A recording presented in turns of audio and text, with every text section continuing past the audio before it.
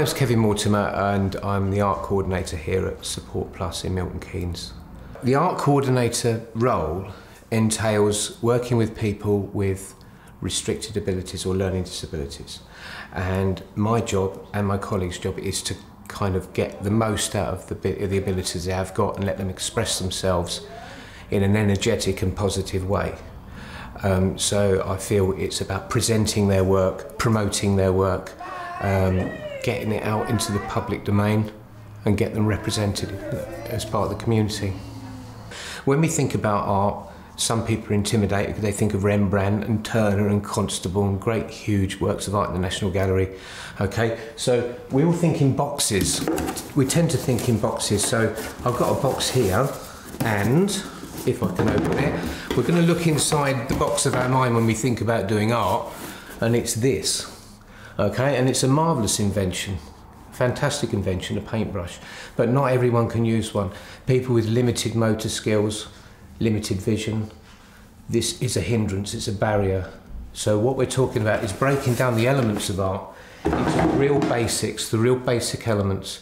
So all you need a liquid medium, a colour medium, in this instance, and after that, all you need is energy.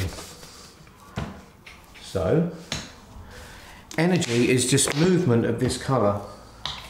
That's all it is.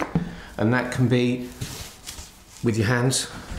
It can be gravity itself through tilting.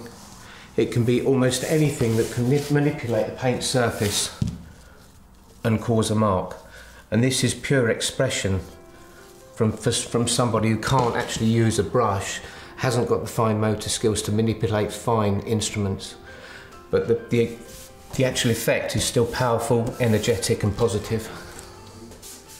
Marina do it. Balls.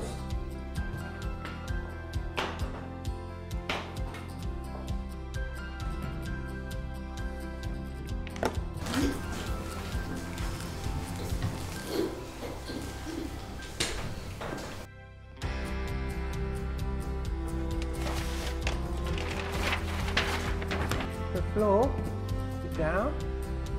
Oh yeah. Ready? Kick. Kick it. Yes. Kick. Tapping. You want to get?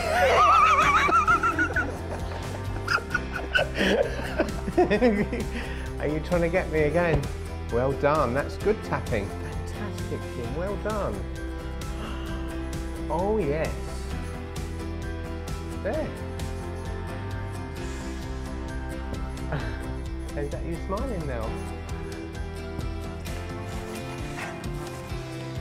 That row, that's fantastic. Well done.